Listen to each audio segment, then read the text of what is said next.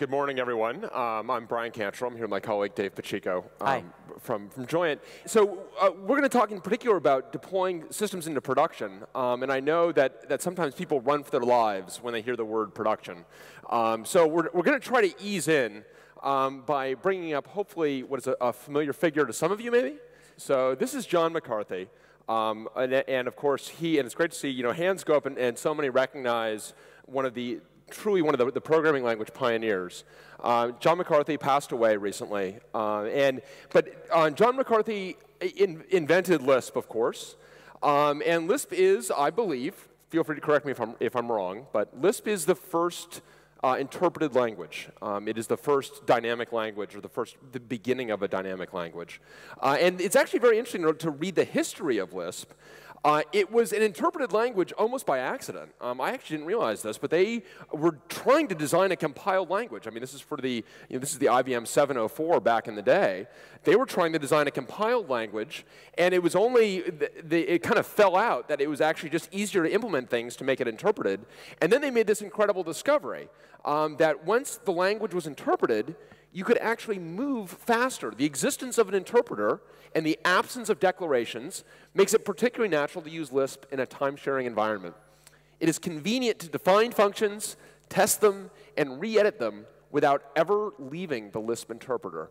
And again, this was first in the late 50s that Lisp was being developed. And the first Lisp interpreter is about 1960. So this is a very long time ago.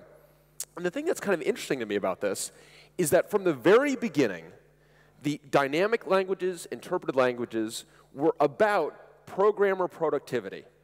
That's the reason we use these languages. The reason we don't write everything in C, or actually even assembly, all the time, is because it would take us longer.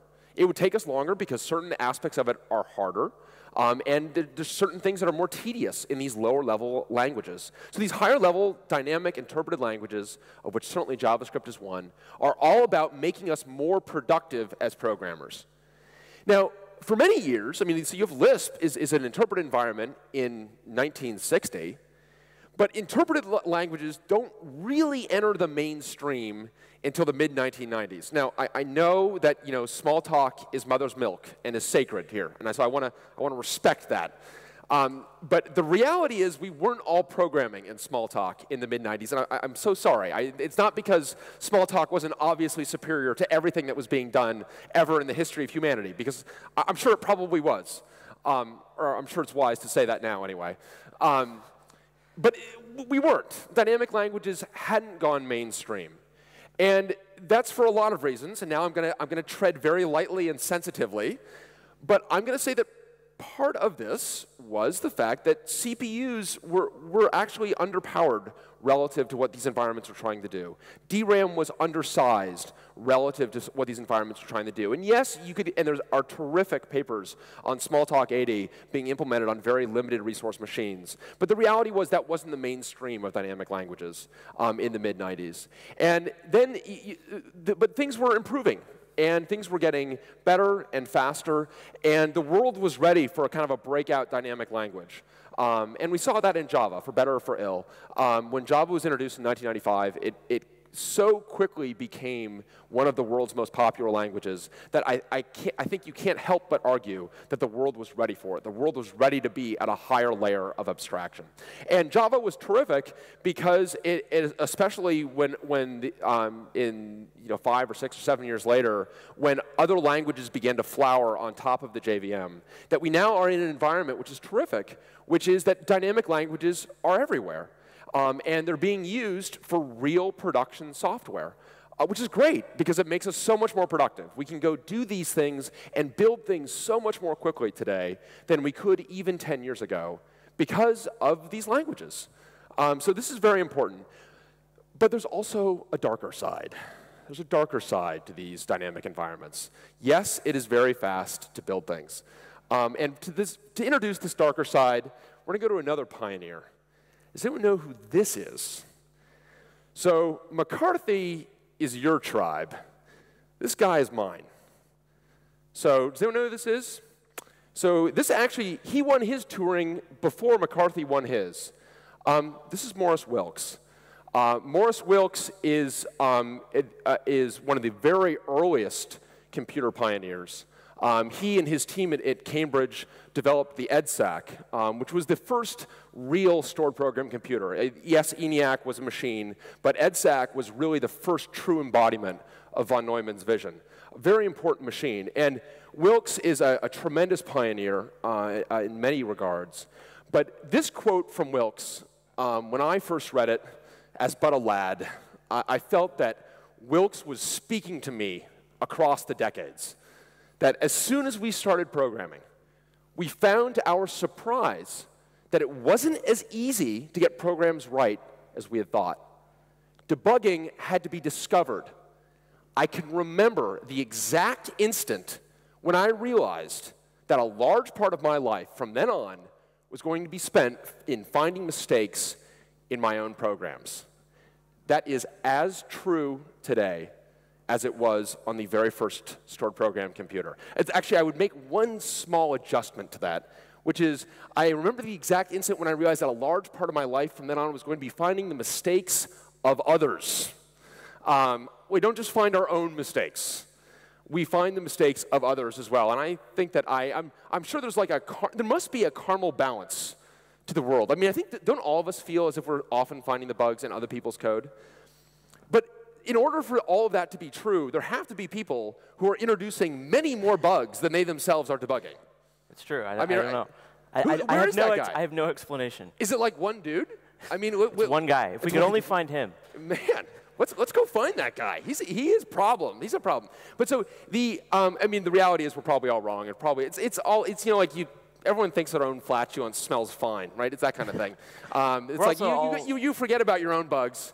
We're all spending time in each other's codes, right? So you know, we have 10 people on a team. We're spending a lot of our time in other people's code anyway.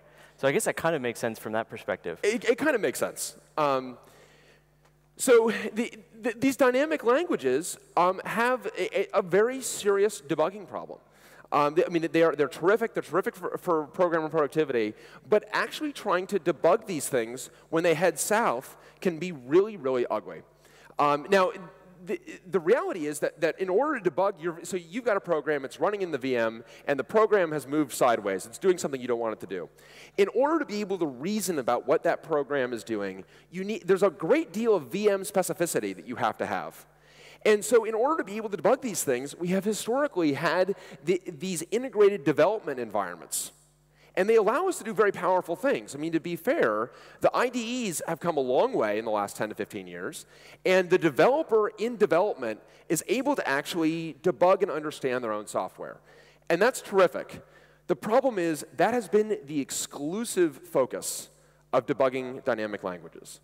That when that software shifts from not running in development, but to running in production, the debugging tools that we have are not just anemic, but historically non-existent for these dynamic environments. And you have this black box, the VM, which you cannot reason about what is running inside. Yes, it's executing instructions on the microprocessor, but those instructions they're so far down from the actual high-level code that's been generated that it is excruciating to actually get to that high-level code. And so what are the constraints of developing in a production environment? What is a production environment? What do we mean by this? So a production environment is code that people are depending on, right? And in that environment, you can't simply modify the application to add debugging statements. Often you can't even restart the application. This code is actually actively being used all the time. And it's very difficult to actually go deploy modified versions to get more debugging information. You can't assume that the failures are going to be reproducible. Those of you who are software developers versus with a focus on the ops side, you know that when you've got a bug in production, the first thing you want to do is go reproduce it in development. The problem is that our production systems are so complicated now that we have many, many bugs that you simply cannot reproduce in development. And even if you reproduce the bug in development, how do you know you've reproduced the right bug and not just the symptoms of the bug? So you can't assume that you're going to be able to reproduce these things at all, let alone in development. And the failure modes themselves may not even, sometimes they're explosive, and you can get a stack trace and try to reason about it, but oftentimes they're not. They're transient. Or the app just goes into the black hole of misery, right? For whatever reason, Erlang seems to do that more than, I mean, I don't want to pick on Erlang, but Erlang seems to love the black hole of misery, or at least for us anyway. But these environments go in, and they're off doing something. Rabbit is consuming all of 16 cores at 100%. It's like, Rabbit, you are executing 32 billion instructions per second. That's a lot of compute. What the hell are you doing? Please tell me what you're doing. We've got no idea. So we need to, these are the constraints, and the problem is that we've got to be able to walk up to this thing that has failed transiently, the failures are non-reproducible, and we need to be able to understand it. So, I mean, I don't know, these constraints just seem impossible. I mean, how do you possibly debug anything? Dave, how do we possibly debug anything in production? Good question, Brian. So for this, we turn once again to history. And this is a quote from a paper from 1951, essentially the dawn of computing as we know it. This is Stanley Gill from a paper, which is an excellent paper called The Diagnosis of Mistakes in Programs on the EDSAC. I'd strongly recommend reading this if you're at all interested in this stuff. It doesn't require a lot of background on the machine or anything, but it's a terrific paper. But he makes this observation in a way that sounds very euphemistic. He says, experience with the EDSAC has shown that although a high proportion of mistakes can be removed by preliminary checking, there frequently remain mistakes which could only have been detected in the early stages by prolonged and laborious study. I mean, that's obviously a euphemism, right? This is like, there's no way we could have actually figured these things out unless we spent like years studying the code looking for everything that could possibly go wrong. And he says, some attention, therefore, has been given to the problem of dealing with mistakes after the program has been tried and found to fail. And then he goes on to describe something he calls the postmortem technique, which is a way of essentially figuring out after the program has failed what the state of the machine was and understanding the problem from that. So we've had this for a long time, obviously, since 1951 at least. And on modern systems, you can do this with native programs, right? Programs you write in C, you can get a core dump. And with a core dump, you can look at global variable state. You can look at all of the threads that are around. You can, you presumably, in a lot of cases, you have a little bit of extra information about the objects, structures, offsets that allow you to examine in extreme detail every piece of the program state. How many people have looked at a core dump? OK, excellent. Man, we're in the right room. Awesome. We are in the right room. That's great. I knew we were in the right room. This is great. Sweet. So, and there's two important properties about this, too, which is that when a program fails fatally and dumps core, a native program, a C program, say, the system immediately, I mean, the process exits, right? So if you're using some kind of restarter, the system immediately restarts the service and restores service, right? And importantly, you can take the artifact of that, which is the core dump, and copy it off to some other system where you've got very sophisticated tooling to figure out what's happened. So you don't have to wait for an engineer to get on that system and enter a debugger and sort of poke around. Meanwhile, production requests are not being serviced because this program is halted, or the state is changing from underneath it, so the programmer is getting confused. This is an extremely important property, right? This is the crux of what we're getting at. And it's not unique to us, right? I mean, this is called forensic engineering in other domains. Other domains have forensic engineering, and indeed, forensic engineering and the ability to do forensic engineering is what allows us to deliver life-critical, safety-critical systems. You look at like aviation, right? There are only 4 unsolved plane crashes in the United States. All 4 of those predate the flight data recorder and cockpit voice recorder. Literally every other major aviation accident, and this is now since the 60s, has been root caused. And that often, there are many root causes. These are cascading failures, and we use it to fix the system. As a result, can you think of the top of your head the last time a major airliner went down in the United States? The airliners no longer crash. It's actually pretty amazing. That because these systems are so mature, but it's because we've been able to do forensic engineering. So forensic engineering is critical to all engineering domains, not just software. Yep. So. Yeah, and I guess the question from our perspective is can we actually do this with dynamic environments? And from our, Dave and I we're OS kernel guys. This is how we develop the kernel. When the kernel crashes, we always get a complete snapshot of state. And kernels crash so infrequently that you only have one shot to debug many problems. And that is that crash dump. You can't have it crash again. So can we do it with dynamic environments? That's the question. Now, historically, this has been pretty difficult, right? If you just take the same tools that you would apply to a native program, you apply GDB, you apply pstack, you don't really get anything that useful, right? You don't, and there are a lot of reasons for this. One is that if you look at the things that are in a core dump, you've got the symbols, you've got mapped memory. So right there, you've got all the native functions, and you can disassemble them and see what's going on. Again, you've got some metadata describing the offsets, the structures, and stuff, so you can print those things out. But you don't have any of that for the dynamic environment. If your Python program dumped core or your Java program dumped core, you don't have anything that resembles a Java class or a Java method or a Python object. In order to actually build these abstractions, you'd have to do a bunch of work on top of that to essentially model, to basically resynthesize all those abstractions from the information that's in the core file. There are also some things that you want to include that don't even exist in the language itself. So in JavaScript, you've got the event queue, this list of events that are going to be executed as soon as the current event is finished being processed. That doesn't even exist in the language. There's no way to introspect that and see what's on that queue, let alone, so if you want to present this to a user, you have to sort of figure out how to even present it, and then you have to dig that information out of the core file. And the other really important thing about this, the real crux of the constraint is these tools cannot assume that the VM is currently running. That's the whole point. The program has already crashed. Maybe the VM has crashed, but even if it hasn't, you want to be able to do these things after the fact on a different system. You want to be able to do sophisticated postmortem analysis techniques, which we'll talk about a little bit later, but things that might involve brute force. They might take a really long time. So the VM you cannot assume that the VM is still running when you do this. You're operating on a snapshot of memory. So we took a stab at this for Node.js. We had a particular interest in Node.js, but this is actually not. We've looked at other dynamic environments, and this problem is not really solved in any of the ones that we looked at, any of the major ones. Yeah, so we're going to wade somewhat deeply into Node here. How many people have used Node? Have heard of Node? OK, good. How many people have deployed it in production? OK, cool. That's good.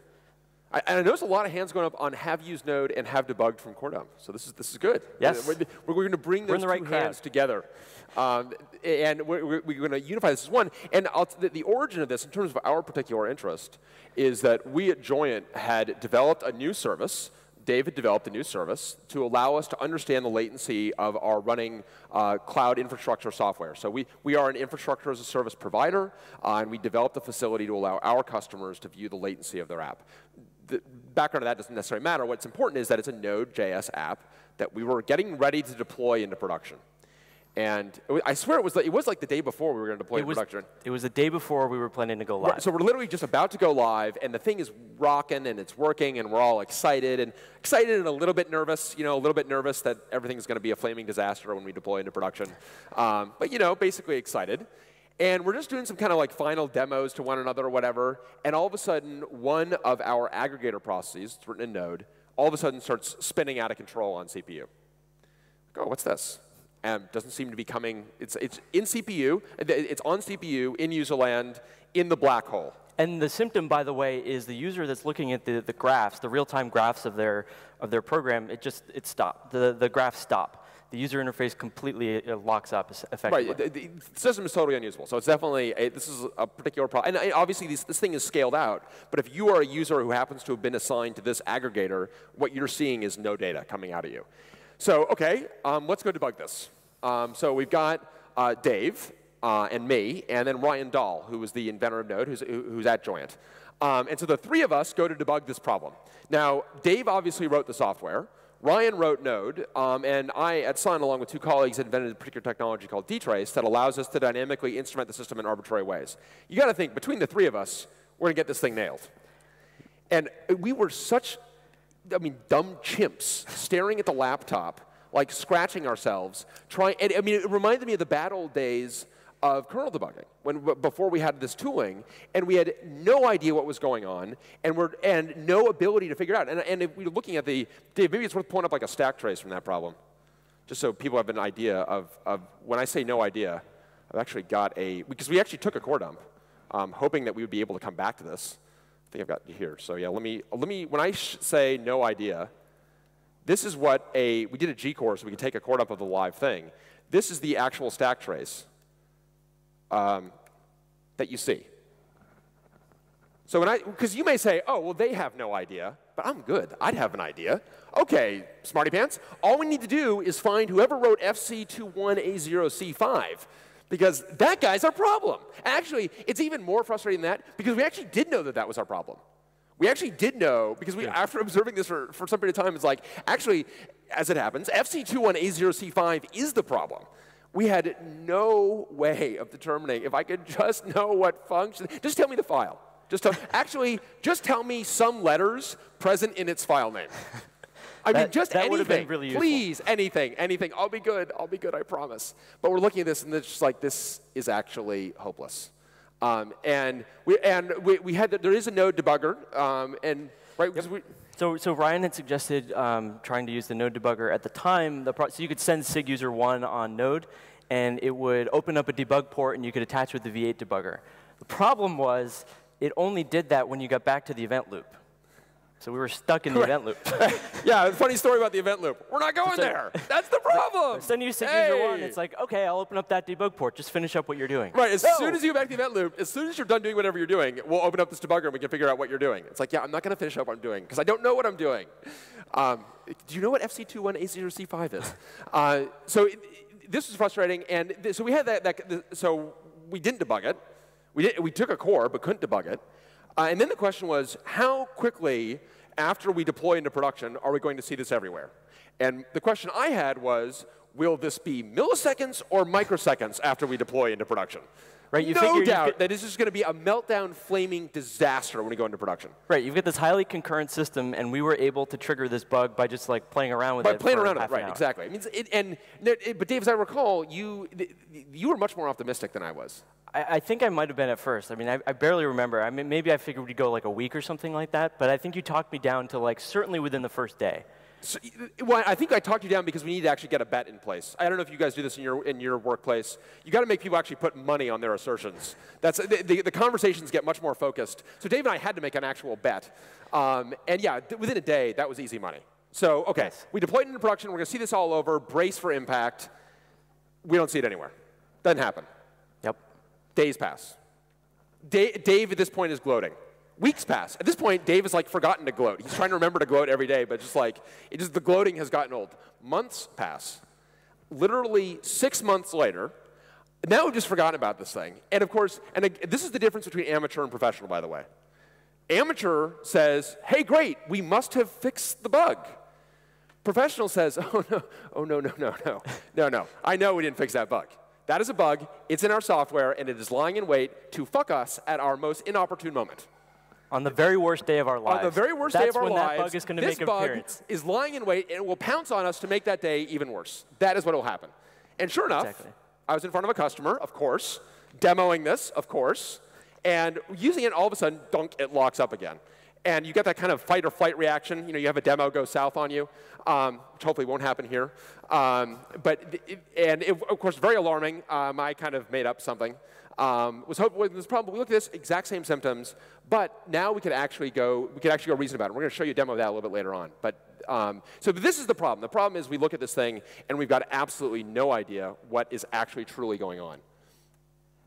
So we'll just talk about Node.js just a little bit because many people have heard of it. One thing that you might find a little bit surprising is that a lot of our software at Joyent, our core software, is being written in Node. Stuff that was written in C, stuff that we would have overwhelming biases to write in C. Trust me, if there was any case to be made for writing these things in C, we would do it. We love C. Not C++, not so much. C, yes. But for many of these things, I mean, the services are actually simple enough, and V8 is fast enough that it actually makes a lot more sense to write it in Node. So I mean, and Dave, I mean, you considered C for the service you're building, but it just doesn't make sense. You talked me out of it. I did talk. Hey, are you blaming me now? No, it was absolutely the right call. We were able to get a prototype up in like 2 weeks, and it was in production in like 2 months, I think. And you know, we expected that to take a lot longer. And it definitely would have taken a lot longer if we'd done that in C. And so we've done this with a bunch of services now. You know, we rattle off the list up there, and it's just kind of crazy. Just as an example, someone asked me, DHCP, really? You wrote a DHCP server in Node? It's like, well, yeah, actually. So what Joyent does is we build this product called Smart Data Center, which runs the Joyent public cloud. And so you're essentially managing the servers that make up a data center. And one of the important pieces of that is managing the platform images, the operating systems that each one is going to boot. So you can go in the web UI and you can say, I want this to boot this version of the kernel, and I want to have this other server boot some other version. I want to make this new version default on all new systems when they reboot. So you basically want, when these things boot, they net boot the platform image from the head node of the data center. Well, the easiest way to do that is if you control DHCP. But the source of that information is this dynamic source, which we have, which is the set of OS images and the configuration and stuff. It's like, why not just have a little node server that's speaking DHCP out one end and talks to our back end on the other side? And it actually, it's a few hundred lines of code. It's really not a big deal. Well, also, it was not our first thought, by the way. Our first thought was, of course, I'm just going to take ISC DHCPD out back with a baseball bat, and I'm going to beat it within an inch of its life and get it to do this. Makes sense. But it was amazing. After basically a week and a half of doing that, the engineer who was doing this, Josh Wilsden, was like, you know what, I think I could actually just write this thing in Node from scratch, and it would be faster. And it was 3 days to write a DHCP server from scratch in Node, which is an amazing testament to 3 things. One, JavaScript. I love JavaScript. I'm loud and proud about that. As a kernel, C, and assembly programmer, it took me many years to come to grips with my attraction to JavaScript. It felt like the forbidden fruit for a while, but now I'm loud and proud. I love JavaScript. There are a lot of things I love about it. In particular, JavaScript has got first-class support for asynchrony thanks to closures. So it's very easy to build an event-oriented asynchronous system in JavaScript. But JavaScript's not enough. We needed V8. Huge debt of gratitude to V8, not just for V8, but for kicking off an arms race with all the other VMs.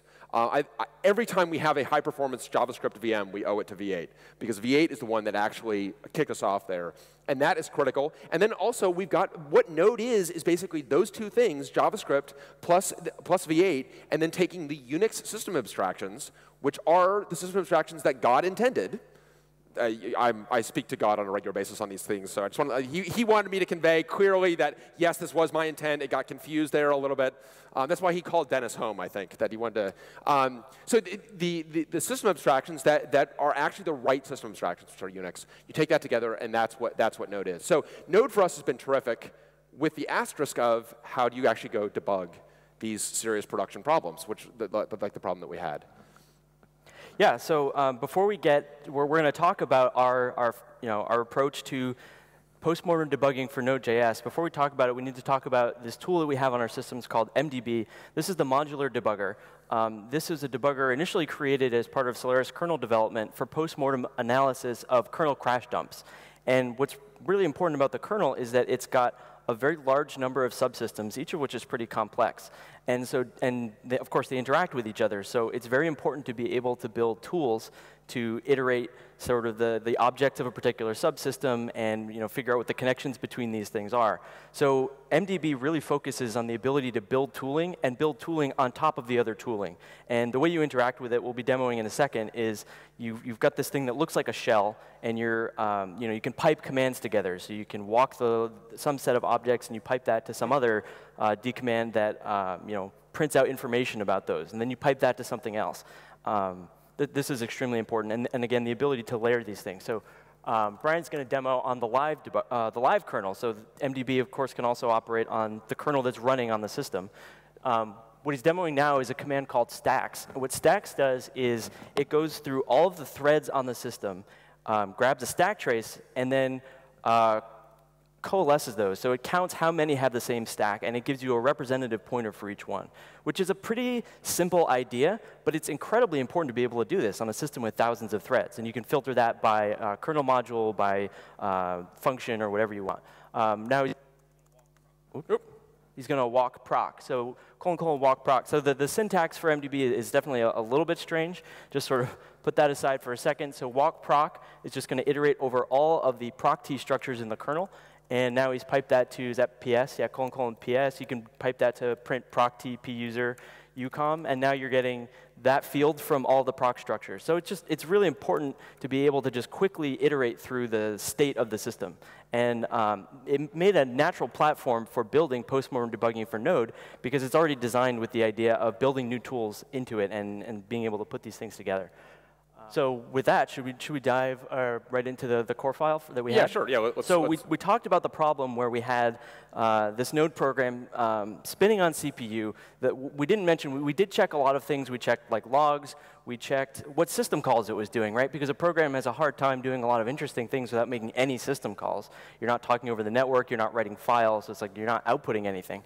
So it's just running on CPU.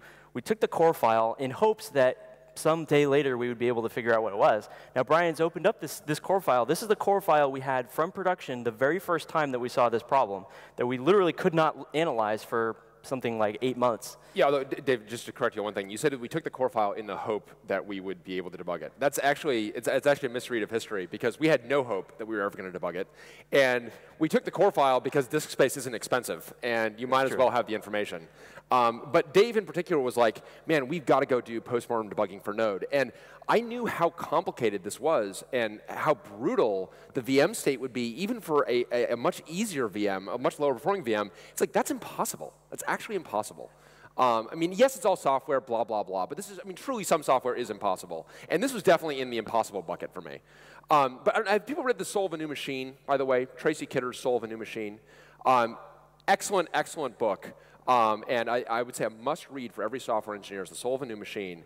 And it's a must-read because it has all sorts of nuggets of wisdom. And one of the nuggets of wisdom pertains directly to this, that they brought in a junior engineer, and nobody wanted to actually deal with this guy. Like, everyone's busy, not because he was a jerk, but because everyone is busy. This is in Data General, 1979. They're all busy on this next computer, and they just can't afford to mentor this guy. So they just kind of go tell him to go solve a problem. They tell him to go write a simulator for the new microprocessor because they know it's impossible to write a simulator, and it'll keep him busy, and he'll learn a lot, and then you'll come back, and you'll be frustrated, and you'll figure out how they can help out. He comes back 2 months later and says, OK, I'm done. They're like, done with what? Well, I'm done with the simulator. You told me to go write the simulator. I'm done with the simulator. And there's this great moment where the engineers look at one another, and they realize that each had forgotten to tell him that it was actually impossible.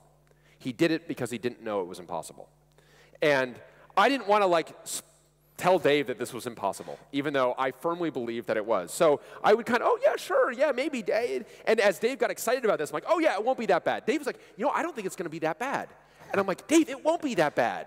And no, of course not. Go, go, go, go, go. It won't be that bad. It won't be that bad. And of course, like 3 weeks later, he's like, oh my God, this is awful. It's like, Dave, come on. You're 3 weeks in. Now you got to keep going. So Dave did an incredibly difficult thing here. And what I'm doing now is I'm loading the v8.so module. And you know this was a long time ago because it's pointing out that this was Node v04. Yeah, exactly. You know this is actually an actual dump from a long time ago. This is, I know, I'm sure Casper and folks must have a seizure when they see 3.1.8.26. But yes, this is an old version of v8. So that's the stack trace. Actually, much more interesting is the JavaScript stack trace. So what we have here, what we're looking at, is the same stack trace we had before with just a bunch of hex addresses. But now for each one of them, it's annotated with information about what the JavaScript level frame is. So for the JavaScript frames, we actually have the name of the function, the file where it was defined, the line number where it was defined, if that's been computed, but at least the position information. And then we have some of the V8 internal frames and stuff like that. Run out with -v. If I run it with the -v option, like an apparition from the future, tells me where exactly I am for every frame of the stack. I mean, this is much better than the number of vowels or whatever in the file name. This is everything. And even better, we actually have the arguments. And unbelievably, we can actually decode these arguments as JavaScript objects. I don't want to print that. Sorry. Let's try that. Actually, the computer is actually even very excited about this. It's like, wow, did I just see what I thought? Do you want to print this out? This is amazing. I got to tell someone. I got to go tell someone about this. I'm just going to go print this out. You keep demoing. I know you're on stage, but wow, that's amazing. And it is amazing. And in particular, this was going to allow us, and now as we had all of a sudden this unbelievable information, this was going to allow us to resolve another discussion we had, which is, whose bug is this anyway? Because Dave and I, both being gentlemen, this code, I've written some code in the system, Dave's written a bunch of code in the system. Both being gentlemen, we each insist that it is a bug in our own code. Of course, we also honestly, secretly believe and hope, actually, that it's a bug in the other guy's code. You actually don't want it to be a bug in your code. Oh, I'm sure it's a bug in my code. Oh, no, I'm sure it's a bug in my code. Please don't let it be my code. Please do not let it be my code. So this was, and unfortunately, this actually did not necessarily settle things when you look at the stack trace, because this is actually code that I wrote, and this is code that Dave wrote. So this could go any way still. So let's use the unbelievable JS print on, what I've done is I've taken one of these arguments, the JS object argument there, and I'm going to actually print that out. That is the JSON that we actually, that comes from the program. This is meaningful in JavaScript. We've gone all the way up from the sewer to what we had for dinner. If that smells like a stinky task, it is. And I don't know if you can see it. I mean, obviously, you guys don't know anything about this code necessarily, but do you see anything there that looks suspicious that you might correlate with an infinite loop? Min and max are the same. Yeah. Now, all right, now is the argument. Like, so, OK, my code definitely was not checking for min and max being the same. So, OK, the infinite loop is in my code. But Dave, as actually, this code should never be called with min and max being the same. Now, both being gentlemen, we each insist that it is a bug in our code. It is a bug in my code. That's right. It's a bug in my code. But yeah, go fix your bug. I am going to fix my bug. We're both going to. I think we both agreed to fix both of our bugs. That's right. And so the other key about this was the function that is at the top of the stack is completely stateless, and we have both of the arguments, which means we actually got a reproducible test case just from the core file. So even if it wasn't totally obvious that min equals max is going to cause this thing to go nuts, we could very easily test it at that point, which was huge. So we've got a bunch of other stuff here as well. Colon V8 function. Actually, is there an easy way I can get a V8 function on this? Let's see if we've got. Yeah, there we are. There we got one. So that will actually print out a function, and I should be able to do minus d to that, right, Dave? Yeah. So this actually, and this matters to probably slightly fewer of you, but if you work on V8, this is stuff that you're familiar with, because this is actually taking us from the actual object that is the JS function down to the actual generated assembly, and then disassembling it. Oh my God. It's going to go on for a long time. Holy smokers. You actually want to hit Q, because it'll take 5 minutes. Man, we do a lot of work. Wow. Thank God computers are fast. So anyway, it allows you to get a level of introspection that we've never really had before. And so Dave had delivered this to us like Prometheus. And we were trying to think, what are some of the other things we can go use this for? Actually, no, that's not even the way we were thinking about it. What we were thinking of is we have an excruciating problem that we don't know how to debug. Right, we have a different excruciating problem. We have a different excruciating problem. That we also had no idea how to figure out. Right, and that is memory use. So if you've deployed Node productions in programs in production, or frankly, any dynamic language in production, you've been burned by memory utilization at some point. Right, and people love to, I blame the GC. Oh, it's the GC. It's virtually never the GC, especially with V8, terrific GC. Even if the GC is running really hard, it's probably not the GC. The problem is you're not generating any garbage. It's looking everywhere for garbage. But you have references to objects that, as far as V8 is concerned, as far as the VM is concerned, Java, whatever else, the objects are still live. It's not actual garbage. The garbage man does not come by your house, break into your house, and steal your sofa and throw it out. That's considered to be ungentlemanly. We don't do that. So it's not garbage. Now, you may think it's garbage, but it's not. So how do you actually, and the problem in V8, or in Node, this is a especially acute problem, event-oriented system, and the difference between your ability to do work and the incoming work that you have to do will be memory. So if you just can't keep up, your memory will begin to grow. And you need to know desperately, is my memory growth because I can't keep up, or is my memory growth because I actually have a leak here? I've got something that is semantically leaked that I'm not actually freeing. And we wanted to go walk and Dave, because you were thinking about how to do this with V8, right? And how we could actually go walk the heap. I spent a lot of time thinking, well, this debugger module, as we'll talk about, has a lot of knowledge about how V8 structures things. But boy, it would be a whole nother level of complexity if it had to figure out how to iterate the heap properly. Starting from GC roots, following all the objects that are referenced, and following that along. And this, how young we become, cynical veterans. So this problem today was already like, oh my God, this is awful. And then, but I was in this code, and we're helping extend this and so on, and I noticed it's actually, in order for something to be a V8 object, a lot of things have to be self-consistent. Things point to things that need to point back to other things that need to be of particular types and so on. So if you just look at an arbitrary bit of memory in your process, you can actually reason with a very high degree of certainty about whether it can't be a JavaScript object.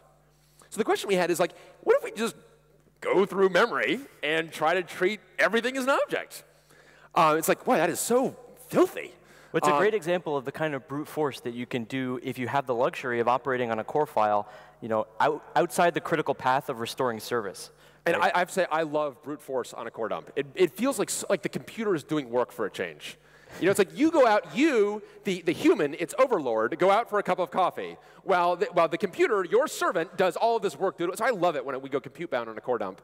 And I don't know how long we're going to go compute bound here. So there we are. I just ran it. Go and find JS objects. And actually, you know what? Let me. I'll run that again, but with the -v option, which is going to give us lots of find JS objects -v, which will give us actually more information about the amount of time. 1 second. The number of objects, and this is the number of reads of types that it did, the number of JavaScript objects it found, and process objects and then unique objects. It unifies the objects by their actual properties. And now there's definitely some improvement we need to make here. You can see that we're identifying things that look a bit odd, but we're also finding a bunch of legitimate stuff here as well. So let's just take kind of one of these randomly, and now I can JS print one of these guys. And you can see, I mean, this is obviously a legitimate JavaScript object. And we've been using this so much that I know that people have been complaining more and more about the performance of find JS objects. Me? Dave. Dave. Well, wait a minute. This one took 1 second. But when you actually have, I mean, this is a 27 meg core file. When you actually have a memory problem and this core file is actually several hundred megs, it took a little bit longer. Yeah, it took a little bit longer. Like, it took like a minute or like 2 minutes. And I'm sorry that Prometheus is held up in traffic, OK? That's you fair. just have to be a little bit patient. I'm on my frigging way. With the fire. With fire, exactly. But because the reason that Dave was complaining about it, actually, is because we've incorporated it into the way we develop Node programs. And whenever anything goes wrong now with the program, the first thing we do is gcore it, let it run, just gcore it, take the core dump, and do a find JS objects. And you like to do -p, right, Dave? Yeah. So let's see. I should be able to do like -p exports. So that finds every JavaScript object that has an exports property. Oops, darn it. Sorry, didn't mean to. And then what I can do is actually go pipe that through, and we can actually look at all of those objects. So let's run that again. And sorry to quit there. So if I do find JS objects -p exports, was that exports? Sorry. I can pipe that through to find JS objects. That gives me, those are giving me the reference objects. Those are all the objects that match it. And then if I want, I can pipe that through to JS print. And those are the two kinds of objects that have exports members. This is useful, as it turns out. And we use this a lot in developing our own Node programs, to the point that now we're complaining about the performance, which is good. That's actually a great position to be in. And we've actually, I think most importantly, we've actually used this to debug real honest-to-God problems. So we had a really nasty problem where we were consuming way too much heap. And we were able to use find JS objects, and Isaac Schluter, who works for Joyent, was able to actually use it to actually confirm the hypothesis that he already had. So tremendously useful stuff. And Dave, I don't know if you maybe briefly want to touch on what's going on here. Yeah, so we spent a while talking about how hard this was, and then we just kind of showed it. It's like, well, this is kind of magic. How does it actually work? Well, obviously, at some level, our debugger module just knows a bunch of stuff about V8. It knows how to walk object properties for a given object. It knows how to walk stack frames, and it knows how to decode heap objects. But it was really important to us that it not be so brittle that any time V8 changes at all, that the thing just totally breaks. And so what we did is, I think you can actually go to the next slide. We encode it in libv8, and then we propagate that into Node. We encode a bunch of, I mean, this is really pretty half-baked. We basically just encode a bunch of offsets describing the structure of these heap objects and other useful constants, like the JS function argument being used in each frame is always stored at offset 2 words from the frame pointer. Like that was just something we wanted to be able to parameterize by, so that if we were doing this on a different architecture or 3264 or whatever, it would still work. And this was very useful. It means that when small changes are made, we don't just totally break all the time, but it continues to be a thorn in our side that if bigger changes are made to V8, if those algorithms that I described change about how you walk properties of objects, that breaks our debugger module at the moment, because the module is built separately from Node itself. And this is kind of what we see as one of the bigger open problems in the future, is how can we embed this knowledge in the VM? How can we encode in the VM enough information about how to debug itself that doesn't rely on the VM still being running? And we've taken a baby step for that. I mean, and Slava and the V8 team have been terrific on helping us find ways to better encode that information from V8 to break us slightly less frequently, but we still get broken. Yes. It's hard. The logic exists in two places. So there are actual problems with this approach. It's not completely perfect. We think it's a great approach. It's comprehensive. It's got zero overhead. But you do have this problem that it's brittle. And we want to work on making it less brittle. We've got some ideas to actually go do that. The key is that when we have the technology to do this, it must not rely on the VM running. So that's I think the difference between this and most other debugging technologies that have come before it for dynamic environments. And the nice thing about that too is that as soon as we've built this tool, immediately all of our Node in production became debuggable in this way. We didn't have to go modify the application to do that, which I think is also pretty significant. So that's MDB and postmortem debugging. We don't have a huge amount of time left, but in the time we do have left, we want to talk about kind of another axis of debugging, and that's debugging transient problems that are non-fatal, problems for which a snapshot of state is insufficient to debug the problem. Now, a snapshot of state can be sufficient for lots of different kinds of problems. But performance in particular can be very difficult to debug from a series of core dumps. And I spent a lot of time trying to do this in kernel development. In the kernel, we used to, in the kernel, we don't have a G-core equivalent. I mean, to take a core dump, you have to actually bring the system down. And the tooling was so bad historically that if a system were performing badly, we would want to actually go NMI the system or actually get a core dump, a crash dump on the system, and reboot the system. Which is like saying, oh, do you have a cold? OK, I'm going to shoot you in the brain, and then we'll know exactly where your cold came from. It's like, but I will be dead. It's like, well, yes, you will be dead, but we'll know exactly what happened to you. It's like, OK, who are you? This is like a sadist you're talking to.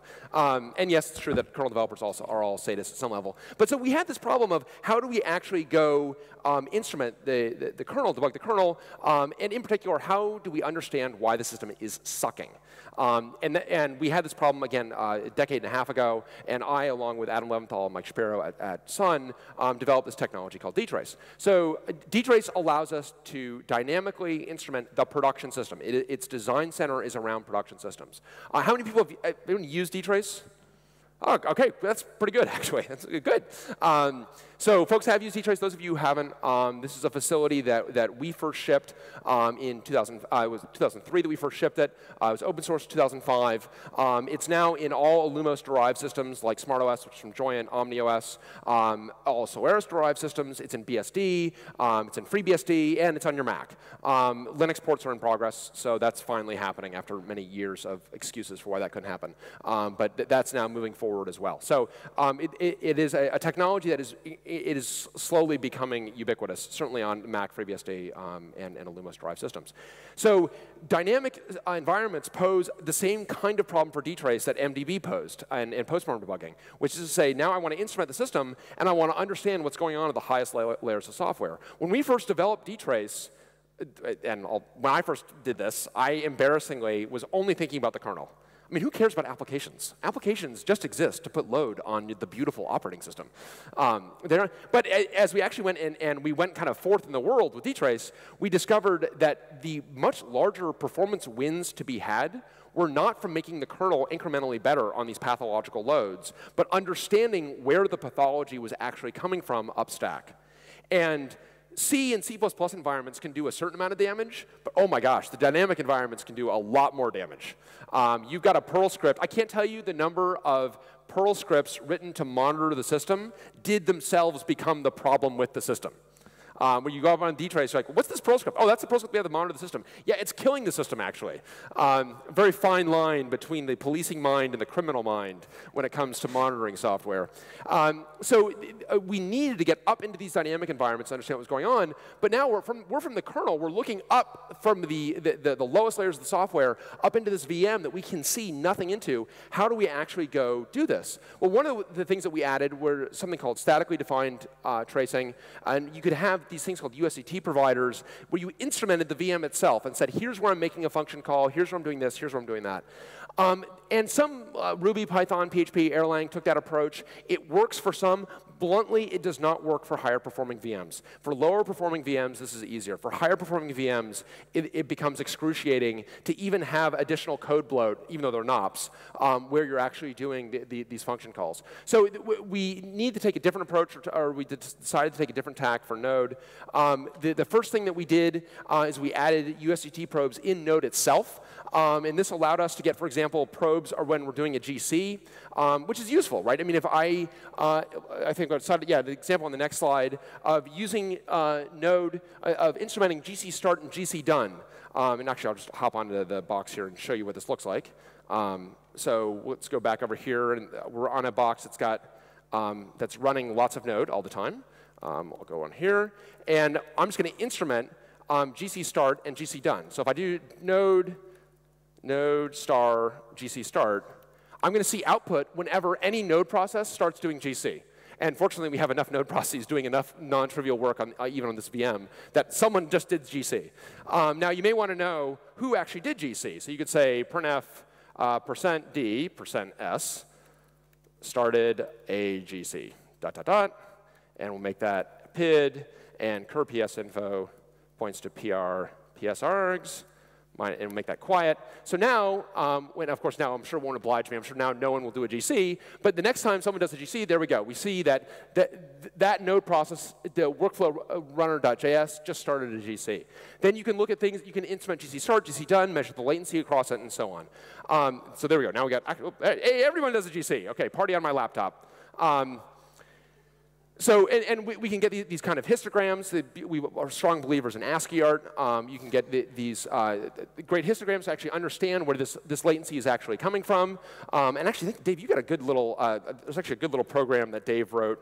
Where is it? It's NHTP Snoop, right? Yeah, so this is a little goober that Dave wrote. This is just a shell script. And what this is a shell script around all these node probes. So I think I could just run this and without any options, right, Dave? Yeah, that'll show you HTTP activity. That's what I originally built it for. So anytime a node process does an HTTP request or serves up HTTP, I think as well. Oh, there we go. OK. So the workflow, again, which is kind of this little goober we have that's doing work on this, just did a put, a get, a get. You can see the actual latency. And the kind of the cool thing here is, and this is on GitHub, by the way, if you look for NHTTP Snoop, I think it's -n, right, Dave? Yeah, there we are. That actually prints out the D script that it actually generated. Filthy in some cases. Boy, that's... It's a complicated D script, but so this is just a D script, the dtrace script that instruments server request, server response, measures the latency, prints it out in kind of in a pretty format, and so on. So, and this has been good, and we've used this. This has been very helpful. We've used this to debug real problems, to really understand nodes latency, GC latency, and so on. Actually, it was great to share some of that production data with the V8 guys initially, because the numbers we thought looked great, and the V8 guys were like, "Wow, that's really nice. That GC it actually is actually doing GC for very short periods of time." Like, yes, you did a very good job. So it was great to actually see the data from production systems that it could feed back to them. And in that case, there wasn't an issue, so it was great. We wanted to allow people to, those who are adding probes effectively in C++ in Node, because that's what's bound to V8. We wanted to allow people to add probes in JavaScript itself. Chris Andrews did terrific work, the Node dtrace provider. This module allows you to define your own probes in JavaScript. And then fire them selectively. And this has been huge for us. Our colleague Mark Cabbage has used this extensively for his, he did Node Restify and LDAP.js. LDAP.js, a from-scratch implementation of ASN.1 parsing to implement an LDAP server in Node. No, this was not a punishment. This was actually elective. And yes, it was done for good reasons. It's been terrific. But so we've been using this a lot. It's allowed us to measure the latency in these systems. one of the keys when you're looking at dtrace is correlating system activity deep in the system to what's going on way up the stack. And again, we have that same problem that we had when we were talking about postmortem debugging, where if you go to do this, you actually have a hard time seeing what's going on. So in particular, I've got I think I've got a little script here, I think Mr. Spinney. .js. So if I run Mr. Spinney.js, Mr. Spinney is just going to go spin around. Let me log into that box. And what we're going to do is I want to understand what's going on there. I could see, for example, that if I run prstat, I can see that, OK, he's spinning on CPU. I want to understand what he's doing. So maybe I want to let's actually run a profile probe. And historically, what you do is run a profile probe and say exec name equals node, let's say. Let's just get aggregate on a user stack backtrace. If I run that and Control-C it, I'm into this old problem again. Remember this? So we're seeing, again, stack frames that in hex. We've had this problem historically in dtrace. And we knew we had this many years ago with Java and the JVM.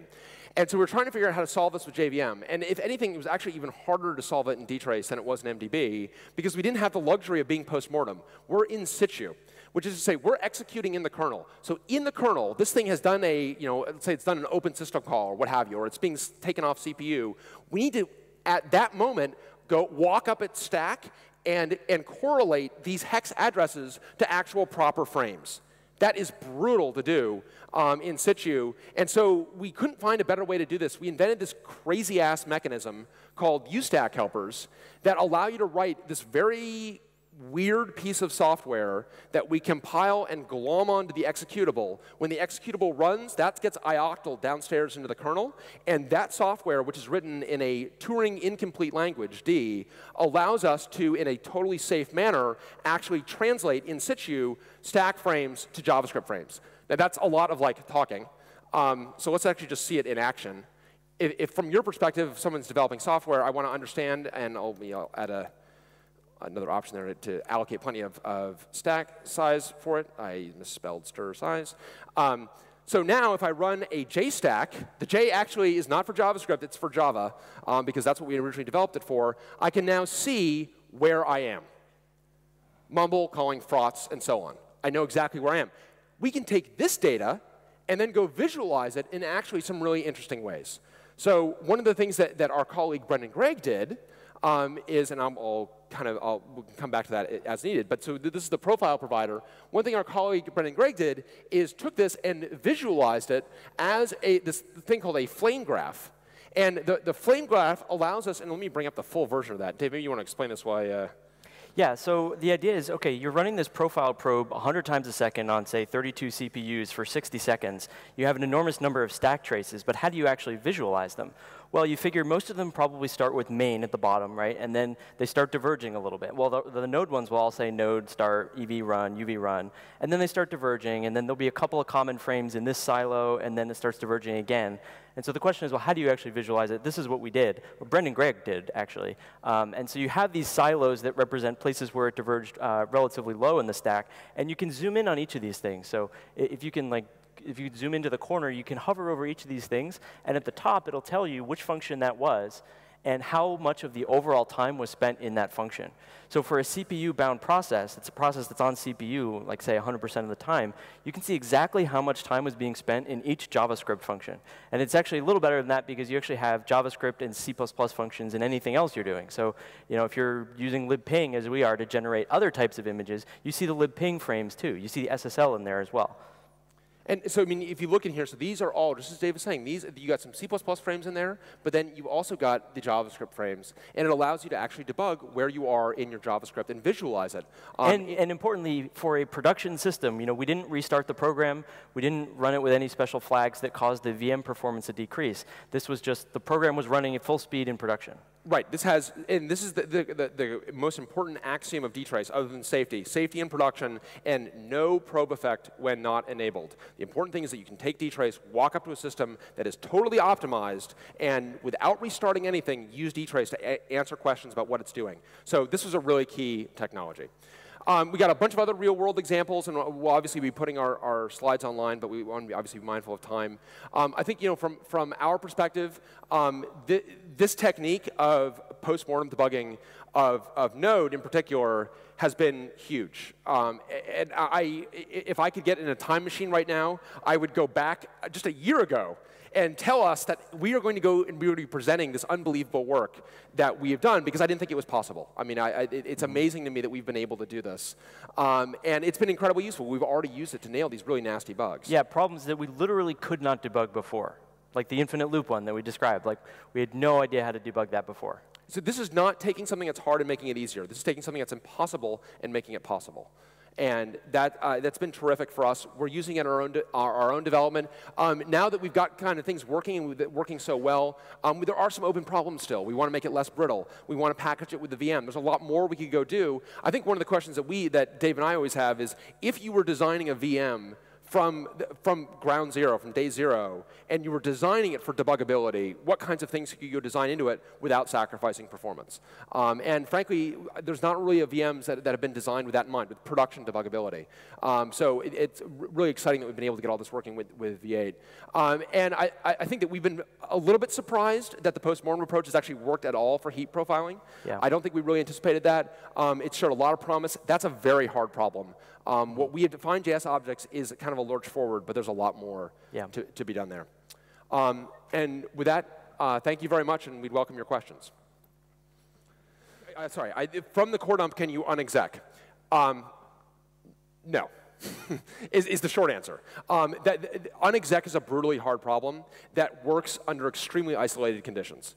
And it works when, I mean, as soon as you have a connection open to another process, of which Node has many, it's very hard to go and actually go rehydrate all of that dynamic state. So there has been work done to unexec. In fact, the V8, you guys use it. You can take a snapshot in part of the build process. You can do it when you know that is a very kind of confined environment.